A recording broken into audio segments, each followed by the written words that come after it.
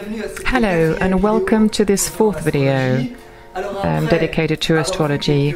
So after having seen some of the basic aspects of the armillary sphere, after having looked at a few historical landmarks in order to better understand this subject, we're going to go into more depth and try and understand what these armillary sphere rings are all about. If you recall, armillary comes from the Latin armilla, that means rings.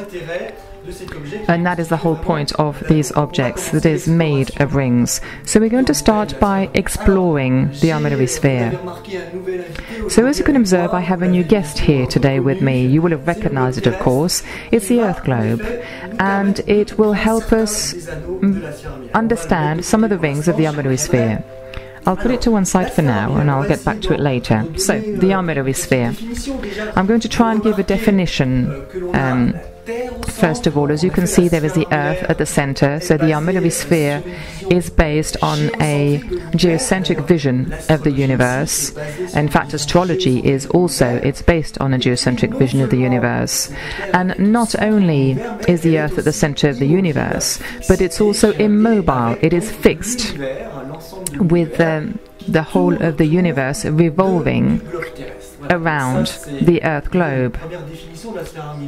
So I would say that's the first definition of the armillary sphere: geocentrism and fixity, and the universe revolving around the Earth globe.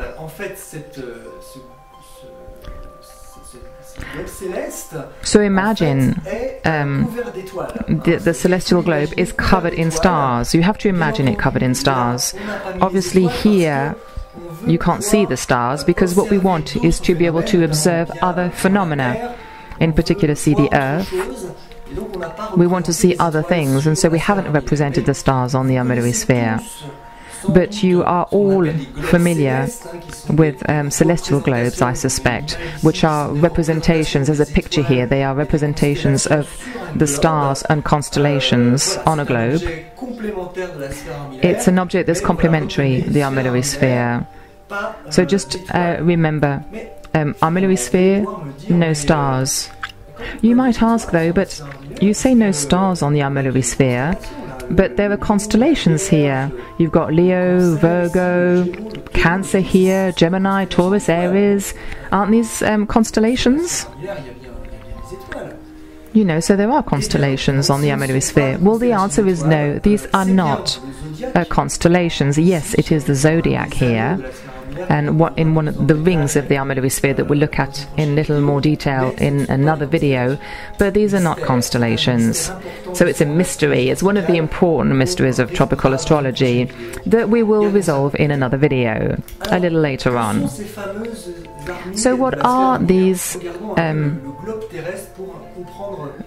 famous rings? Let's try and look at them to understand them. So everybody knows on the Earth globe the equator that surrounds the globe,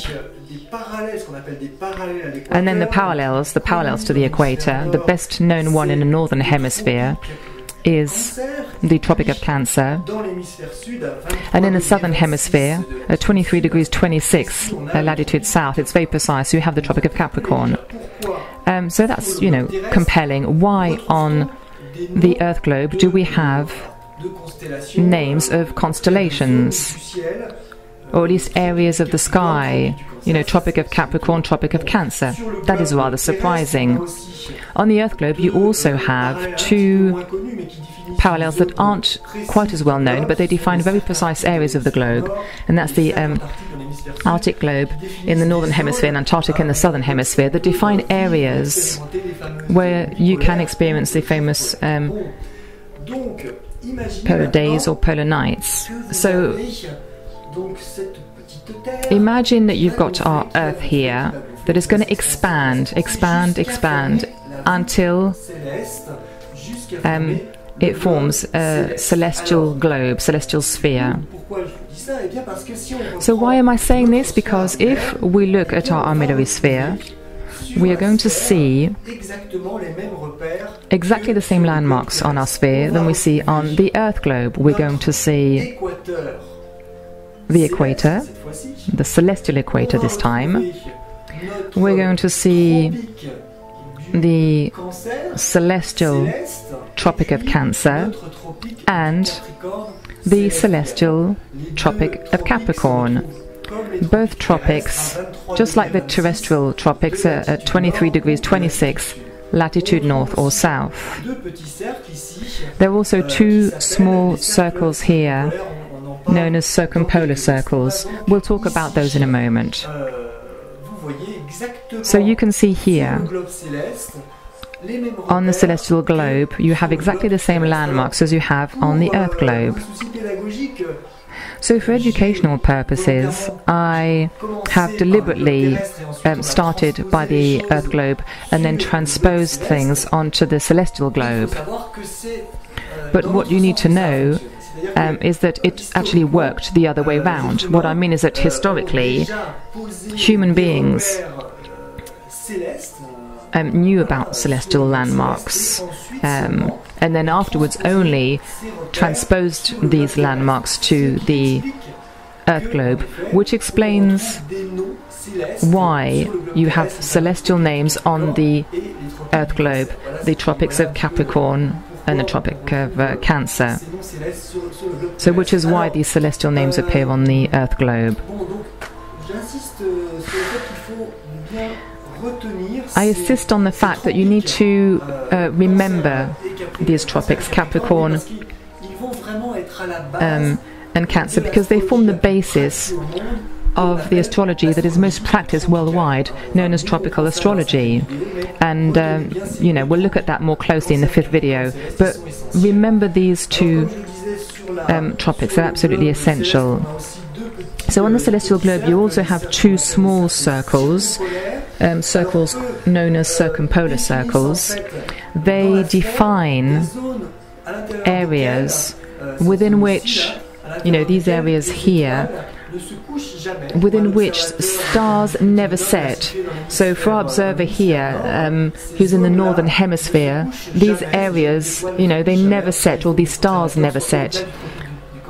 You know, you have to be above the Tropic of Cancer, but that is very important. And it's very interesting because there are myths that are based on this starry area, and I will dedicate a little video to stars and mythology, and I'll explain more about circumpolar circles in that video. So as you can see here on this Earth is fixed by an axis that crosses the poles of the Earth, north and south, and also goes through the celestial globe. So I'd like to specify where the North Pole is. The North Pole is here.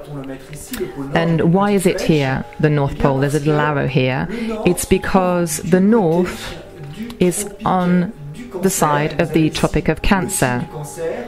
And you can see the sign of Cancer here, to the north. And so our arrow here is just, I'd like to bring your attention to the fact that it's in the North Pole. You know, the area that is totally immobile. As you can see, the whole sphere revolves around our pole star that remains immobile. So we call Tropic of Cancer, sign of Cancer, Tropic of Cancer beside it, of course, and North Pole on the side of the Tropic of Cancer. And of course, on the other side, it's the opposite. Here you have the sign of Capricorn, and so you have the Tropic of Capricorn in the southern hemisphere and towards the South Pole. So this sphere revolves from east to west, the opposite of the movement of the Earth, and of course it revolves on itself in a 24-hour period. So it's an amazing movement that you can see. It's a real dance, a zodiac dance, a very complex movement that we'll look at in a little more detail. So I suggest we meet in video number 5. Video number 5 is very complementary to this video because here we looked at the parallels, and in the next video we'll look at the two circles here that are absolutely essential in tropical astrology, which are the celestial meridians. So see you in video number 5, and thank you for being here, and see you soon.